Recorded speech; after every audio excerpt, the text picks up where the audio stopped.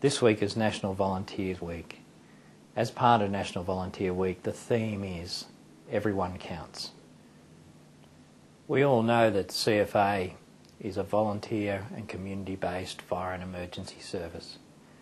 Critically then is the role that volunteers play for CFA, along with so many other organisations across the state.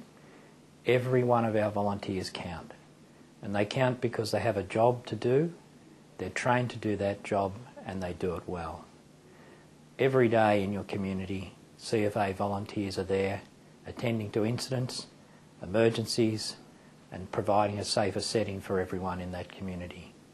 At times they're drawn into highly risky settings, perhaps major bushfires or floods, and again they distinguish themselves there to bring about the protection of life and property in those events. It's important to take a few minutes to recognise that they do, in fact, involve themselves in those very risky settings, all for the good of their community and the safety of those around the community. At the same time, we should take a few moments to recognise those that support volunteers. At CFA, that's our career people, firefighters or otherwise, always there to support volunteers. Their employers, giving them time off on a willing basis, assisting them at times, we thank them for that contribution, but especially the families of those volunteers.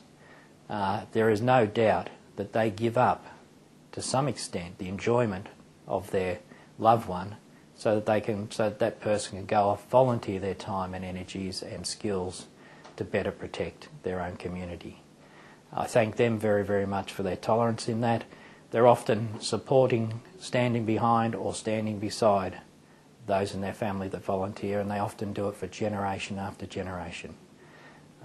I was reminded when I was with the Chief Officer and others in Nathalia during the recent floods in the northeast of the power of volunteers working together with so many other people in the community to deliver safety for that flooded community.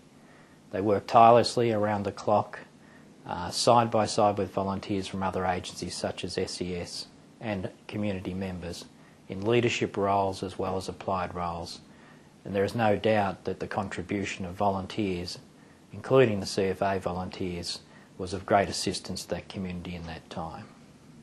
We have a large amount of admiration and respect for the efforts of all our volunteers. We continue to support our volunteers. David Jones, a former County Court judge, did a large amount of work in the last 12 months on how CFA focuses on the support of its volunteers.